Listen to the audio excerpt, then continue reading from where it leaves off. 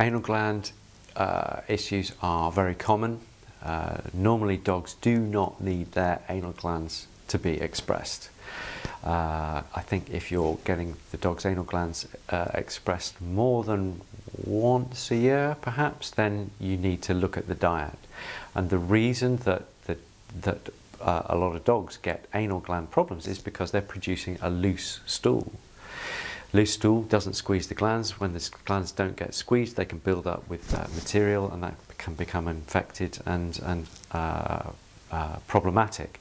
If you're feeding a raw food diet and you've got plenty of fibre going through, either bony material or vegetable material, that will form this lovely cigar or a torpedo type stool, and that will have the effect of expressing those anal glands. So dogs on raw food have an awful lot less problems with their anal glands.